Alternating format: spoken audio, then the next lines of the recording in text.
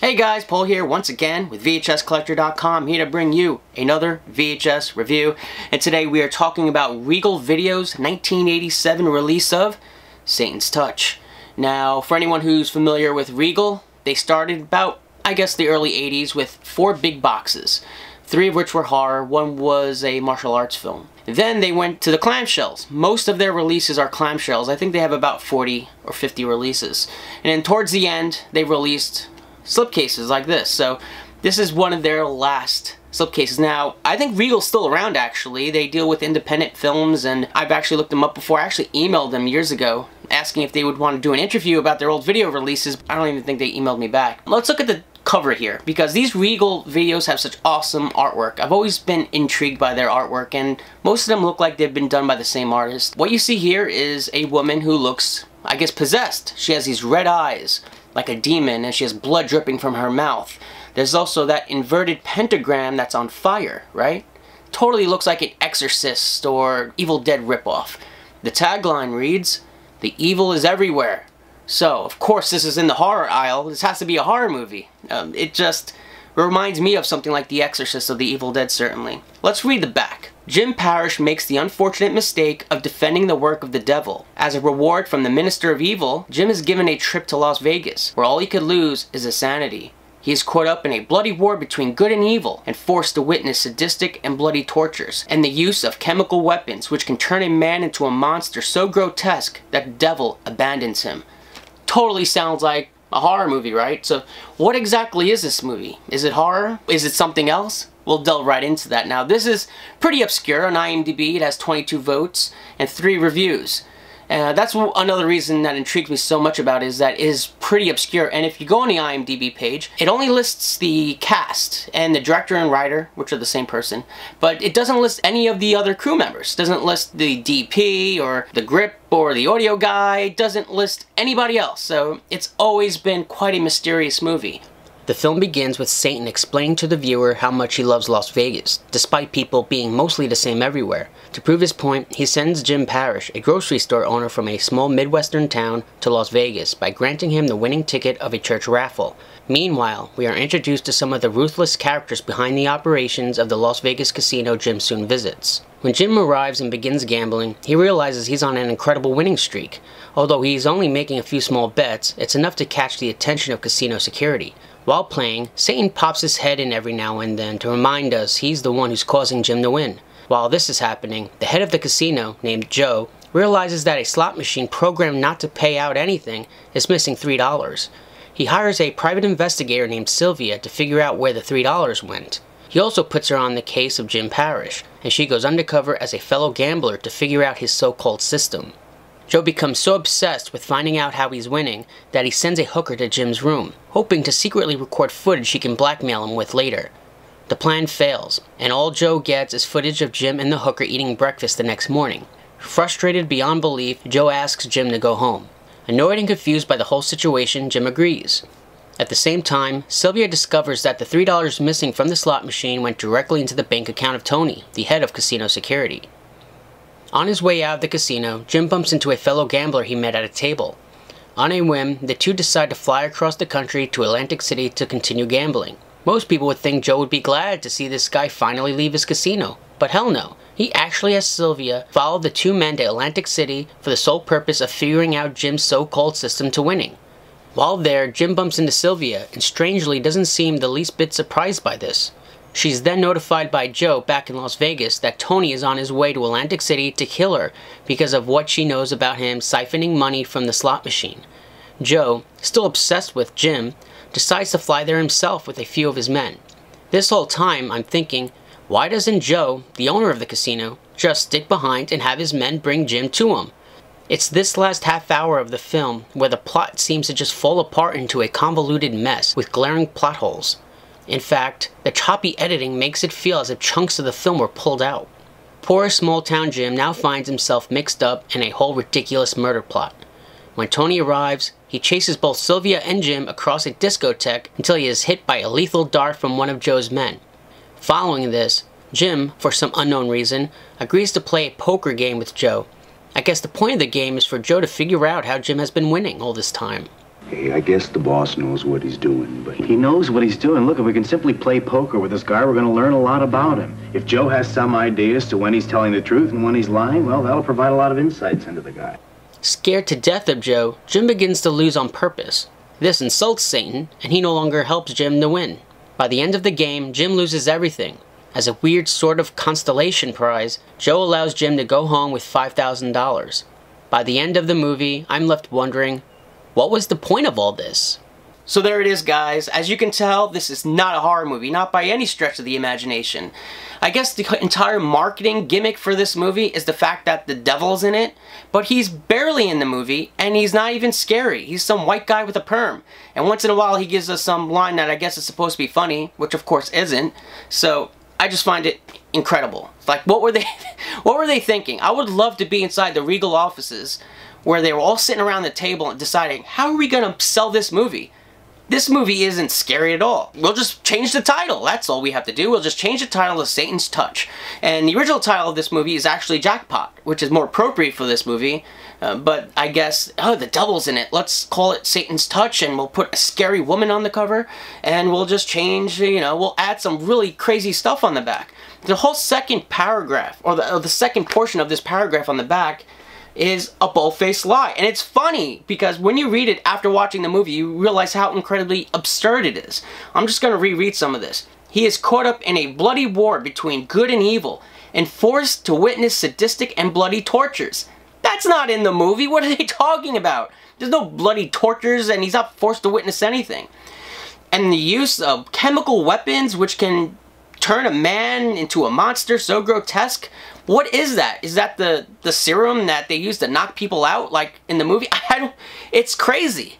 That person should be fired. But of course, Regal wants this. They want people to pick this up at the video store, read it, and be like, oh, well, I gotta see this. I love horror movies. And then be like, you know, what just happened, right? And I can't imagine this being great for the video store, right? Like, why would the video store continue to buy Regal titles if their patrons, their video store patrons, are complaining that the synopsis on the back isn't true? Because this isn't a horror movie. I wonder how often that has happened. Not just for Regal, but for other companies. I remember Magnum Entertainment did that release of The Night After Halloween, which was another bold-faced lie of a cover. And Magnum Video, Magnum Entertainment, was a much larger distributor than Regal. So I guess if they think they can get away with it, they'll just do it. Or maybe they just don't take these, you know, low-budget movies that seriously. Maybe no one will notice or no one will care, whatever. But I can imagine if I had a video store, I'd get all kinds of people coming in and saying, dude, this is false advertising. The packaging is just lying to me. It's almost a fraud, essentially. When you're paying for one thing and getting another, isn't that like fraud? Or it's not really embellishing when they're talking about bloody tortures. That's not in the movie. So it has to be some kind of fraud. I don't know. I just find it fascinating that all these companies got away with it for so long. So now that we know what this movie is not, what exactly is it? So it feels like a drama movie that is supposed to, you know, have some moral message about gambling, but it fails at that miserably. Because by the end of the movie, our guy just ends up going home with $5,000 more than what he had in the beginning. So it's not like he lost all this money, but then he realizes at the end, you know, it's not all about money because you still have your family, right? No, he goes home with $5,000. So what is the moral message of this movie? That you can gamble and take $5 grand home at least with you? Like, I don't understand. I do feel like it was trying to tell a moral message, but I think it just got caught up in this very convoluted plot. I don't get it. It's just a mess of a movie. And what's also interesting about this movie is the music. It had music made just for this movie. And I'm not talking about a score, but music with lyrics that have like a pop feel to them. And one of them is called Jackpot, and another one is about Las Vegas or Atlantic City.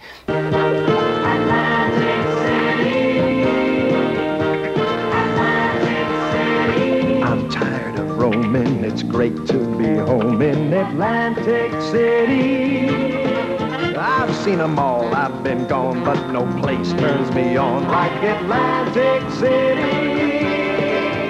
you do get the feel that this movie is probably a labor of love for the director, because it must have had a decent budget, because a lot of it was shot in Las Vegas and across the country in Atlantic City and Minnesota, the home state of the director. So there must have been some money for this to move the crew around. And it's not just in the movie where they say, oh, we're in Atlantic City. They actually are in Atlantic City, because in the credits, it gives you the names of all the casinos they shot this movie at. So it was interesting to read that and to notice that they didn't just use one casino for all the casinos in the movie. So who directed this? And what was the purpose of this movie? Did it show anywhere? This movie was actually directed by a guy named John Goodell. And John Goodell died in 2004. He had a career of, I guess, documentaries, although only one of them is listed on IMDb. IMDb only has 2 credits for him, this movie and another documentary called Always a New Beginning. And that was actually Oscar nominated in 1974. I was able to find an obituary for him when he died in 2004, and there was a lot of information about him on there, and his children said that he spent his life making documentaries, although IMDb only has this movie and the other one listed. I think I also read that he did a lot of industrial films and maybe commercials, so I guess that's where most of his work was, and I guess this was his only narrative piece.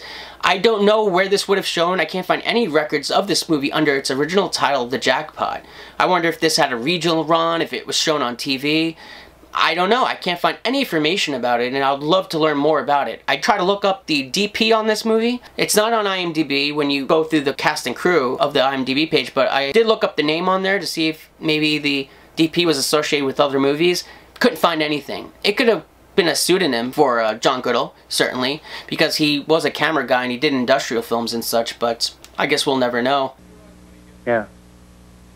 Well, Joe's got the lie detector. You mean the voice stress analyzer? Whatever you call it. Yeah, the voice analyzer.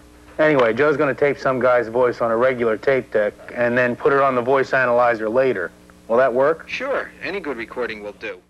Now, although there's a bunch of unknowns in this film, much of the cast were in other projects. One of them, I think The Devil, did the narration for the director's previous documentary. But the biggest name in this movie is Warren Frost, who was in Twin Peaks. So I noticed a few reviews online kind of mentioned that they sought after this movie because of that actor in Twin Peaks. So, but yeah, there were a few others in this movie that were in other movies. So somehow they found their way into into this mysterious little movie that never really wound up anywhere. I should mention that there is another VHS cover of this. For years, I didn't even know this until I was doing research on this for this review. And the other one has a woman with cleavage, an Asian woman with cleavage, with a pentagram on her hand. Again, not relevant to this movie at all. So I find it interesting that, you know, Regal wasn't the only one trying to gyp people. This other distributor tried to do the same thing. So it just follows the legacy of this movie. So there it is, guys. Satan's Touch. Would I recommend this movie? Absolutely not. Especially if you like horror movies. This is not a good movie by any means.